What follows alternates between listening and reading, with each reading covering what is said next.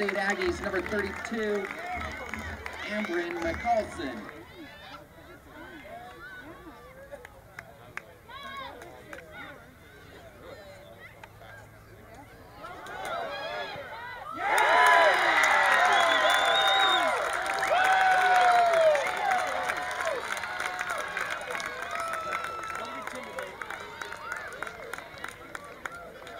Ambryn is great at what she does, and it's so nice to see all her hard work pay off with her to be able to do that. And yeah, as you said, we were struggling to get some shots on frame. We had a lot of shots, but I think each keeper only had 2 saves. We knew we had to work for it, and it was great to finally get a win after that hard loss last weekend, and we really worked this week.